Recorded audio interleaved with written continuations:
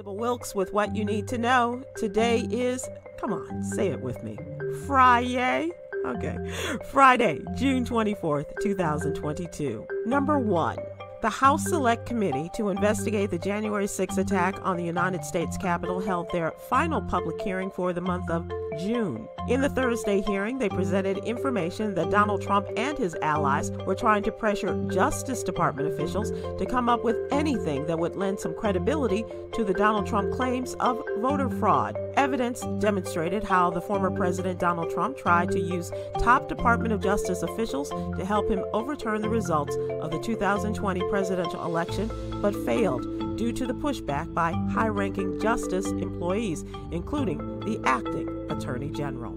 Number 2, the NAACP is teaming up with Vote.org to register and mobilize Black voters ahead of the midterm elections to boost turnout at the polls and counter new voting restrictions in almost 24 states. This partnership will include training NAACP volunteers in the digital tools offered by Vote.org, which is a nonpartisan get-out-the-vote platform. Vote.org touts robust free tools to easily help Americans of all backgrounds register, locate their polling place, and learn the rules of engagement around voting day. Number 3.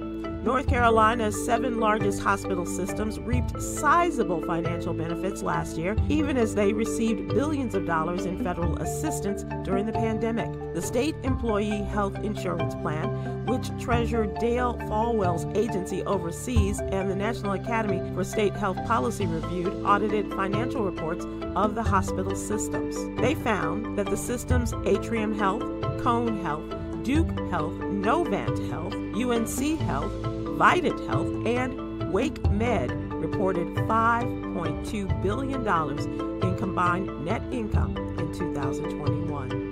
Number 4, the Florida Agency for Healthcare Administration announced earlier this month that it plans to end coverage of gender-affirming care, including hormone replacement therapy and surgeries for recipients of Medicaid. The proposed rule will be published in the Florida Administrative Register and presumably applies to several services for the treatment of gender dysphoria. This move counters the long-held belief of virtually every major medical association in the country. Number 5, according to data from LendingTree.com, as a result of the pandemic, the doors of more than 40,000 small Black-owned businesses have closed. Esalen Books, one of the oldest and most popular Black-owned independent bookstores in Los Angeles, if not the country, is the latest enterprise to close its doors. Read more about it in today's What You Need to Know newsletter.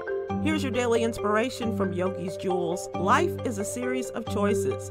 Choose to nurture your inner peace. Woosada that. Thank you to our What You Need to Know partners, Alpha Kappa Alpha Sorority Incorporated and the American Heart Association. To subscribe to my free daily newsletter, please visit SybilWilkes.com. Be informed, be empowered.